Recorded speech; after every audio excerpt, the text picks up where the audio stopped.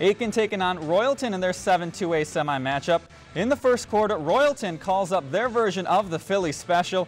Zach Gottwald, the receiver, finds his quarterback Gavin Suska wide open, and he would rumble and stumble and bumble 60 yards with the reception to put the Royals up 7-0. Second quarter, still 7-0. Suska does it with his arm, finding Damian Thiessen for the 40-yard score.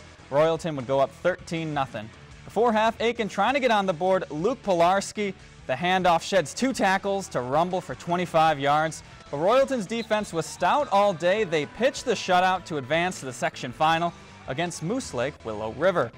If you enjoyed this segment of Lakeland News, please consider making a tax-deductible contribution to Lakeland PBS.